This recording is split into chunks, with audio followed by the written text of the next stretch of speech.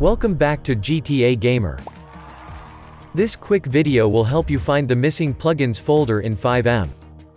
You can access the plugins folder in 3 ways. Method 1. Manually navigate. Open your File Explorer. Enable the Hidden Folders option.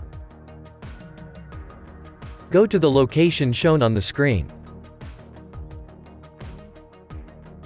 My username is default user, yours will be different.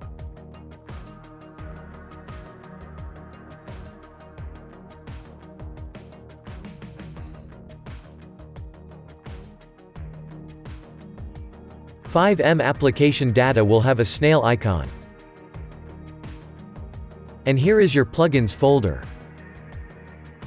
Method 2. Shortcut file location. If you have a FiveM Shortcut on your desktop, then right-click on it. Select Open File Location in the menu. Go to the FiveM Application Data folder, and you will find the plugins folder. Method 3. I will show another easy way to directly access the plugins folder, for which you need to use a run command. Search for the Run app in your Windows. You can also open it using the Windows plus R keys on your keyboard. Type the command shown on the screen. The link is in the description below. This will take you directly to your FiveM Application Data folder. And you can get the plugins folder. What if your plugins folder is missing here? Let me delete my plugins folder. You can fix that easily. Create a new folder and name it plugins. All in small letters. Once again, here is the folder structure. Make sure yours is like this too. Installing mods. All your mods should be installed in the plugins folder.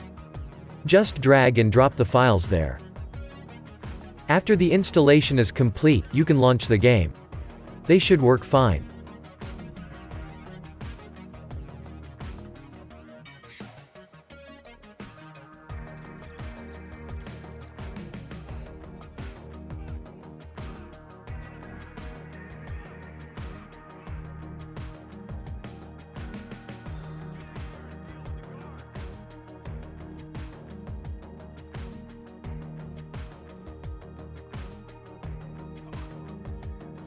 There is one more thing you need to know.